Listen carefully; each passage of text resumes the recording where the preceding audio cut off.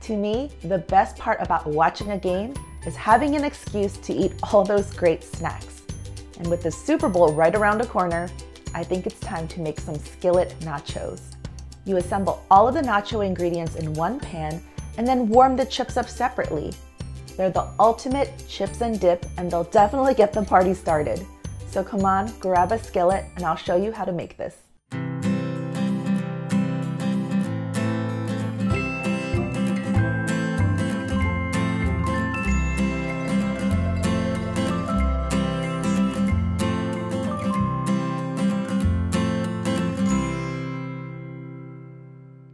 What's up, universe? Welcome back to my kitchen. And in case you're new here, I'm Julie. I'm a chef, I'm a mom, and for this season of our show, our focus is on some easy and yummy snacks that we can actually execute and film while our son Lincoln naps. With all that said, I think it's time to make some skillet nachos. What you're gonna need is olive oil, ground beef, salt and pepper, chili powder, ground cumin, ground coriander, onion, jalapeno, garlic, pinto beans, shredded Monterey Jack, shredded Chihuahua cheese, tortilla chips, tomato, pickled jalapeno slices, avocado, lime juice, fresh cilantro, and scallions. This is probably a little bit more ingredients than my recipes usually call for, but when it comes to yummy nachos, like, come on, you just gotta do it up. It's all about those toppings, right? I'm gonna start out with an onion. Just gonna finely dice it. I just got this little scooper thing. It's kind of cool, huh?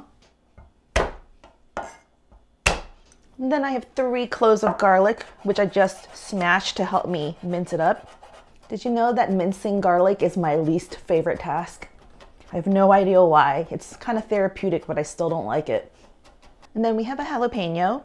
If you're gonna make this for kids, like for instance, when I tested this, I made this knowing that Lincoln was gonna eat it. I omitted the jalapeno. I thought it would be too spicy. So it's up to you. Also, you can choose to seed it. Take out the pith and the seeds. That will reduce some of the heat. You know what? I'm gonna maybe do half and half. Maybe this one I'll remove it and the other one I won't. Make sure you wash your hands after you touch jalapeno, especially before you touch your eyes. This is what's gonna be cooked up. So we're gonna put that on the side. Then we're gonna work on some toppings. We're gonna have 2 scallions, green onions. If you wanna be fancy, you could do it on a bias cut because it's just garnish.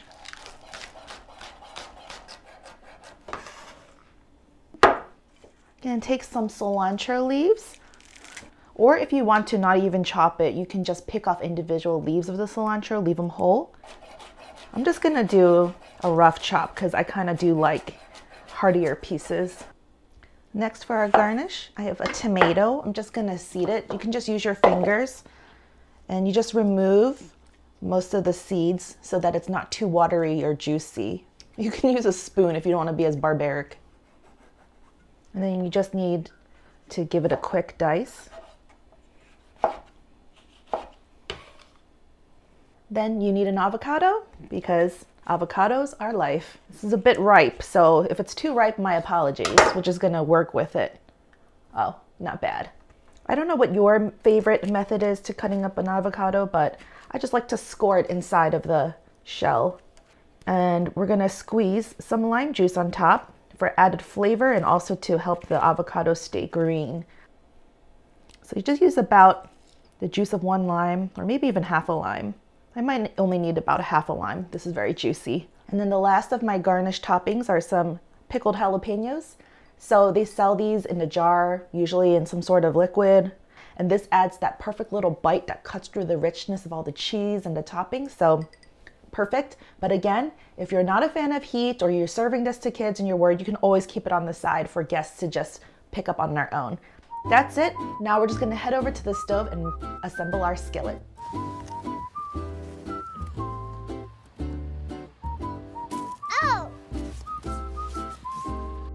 You need to grab yourself any kind of oven-safe pan or skillet. So I'm using my trusty cast iron skillet, and I already have it preheating on the stove.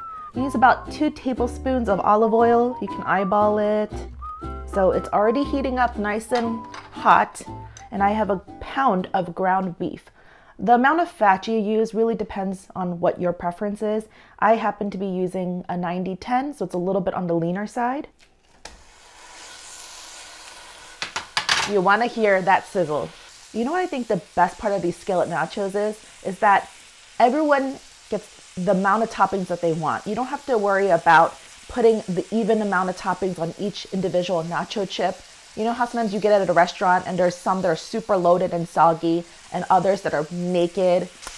Not with this case. I should also mention that I'm currently preheating my oven to 400 degrees. The beef is browning nicely, so I'm just gonna season with some salt and pepper. And then you gotta add your spices, right? So I have 2 tablespoons of chili powder. And then I have a tablespoon of cumin.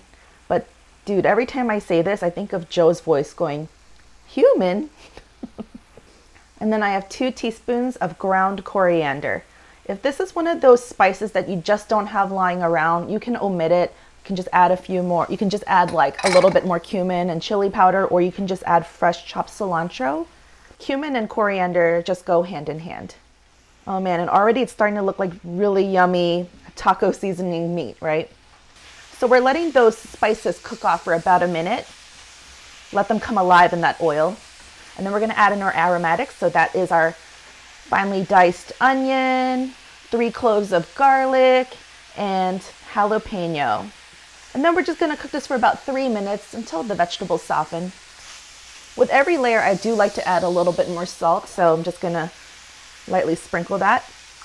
I feel like I'm gonna get some smack from some of my East Coast friends for wearing this t-shirt because, you know, I am a Philly girl originally, but we're here in Chicago now. This is where our son Lincoln is born and being raised, and my husband Joe is a Bears fan, but it is kind of sad what happened because we watched the game on the East Coast and we were amongst all the Eagles fans, and the Bears lost, and it was very tragic to watch Joe.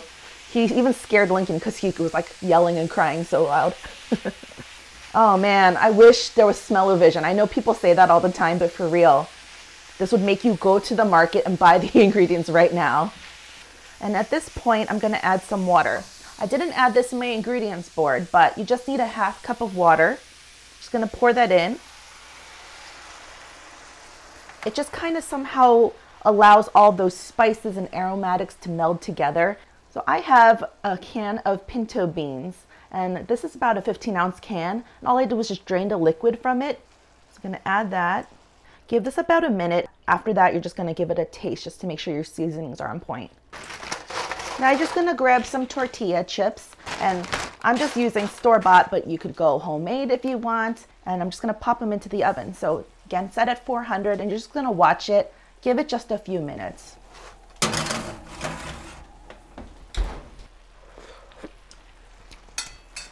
I think a little bit more salt.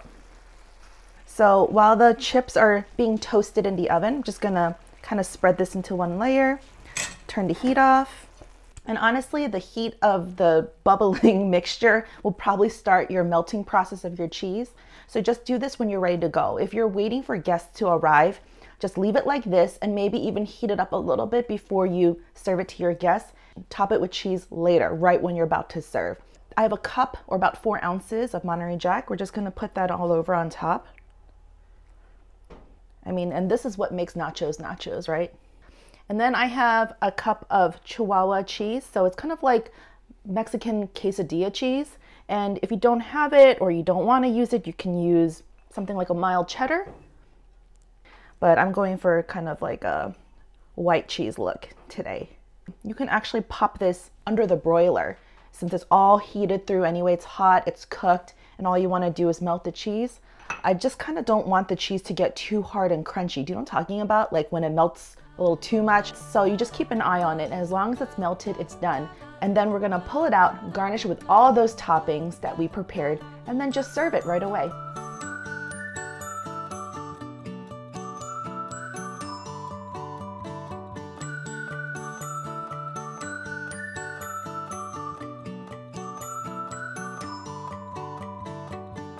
I put this cloth on the handle to indicate that it's hot like they do at the restaurants.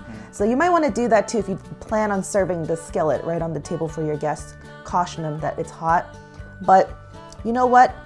Because we did our photo shoot and everything like that, the cheese is not going to be as gooey for this shot. I'm sorry about that. Oh, how sad. I know, but it's still going to taste good. And the good thing about this serving nachos this way is that it does stay warmer, I think, a lot longer than if you were to just put it right on the chips. Oh, look at this. Well, at least it did the cheese pull there. Wow, that's just perfect. Like perfect nachos. You think so? They're so delicious. But I love the flavor, the Monterey Jack and the Chihuahua cheese. That's like a nice, creamy, mild flavor. It doesn't overpower the rest of the flavors with too much cheese. What do you think about the jalapenos on top? So that was what I was gonna mention. Is the jalapeno has a nice little kick to it, and I really like. That's part of like having nachos is having that kick. Yeah.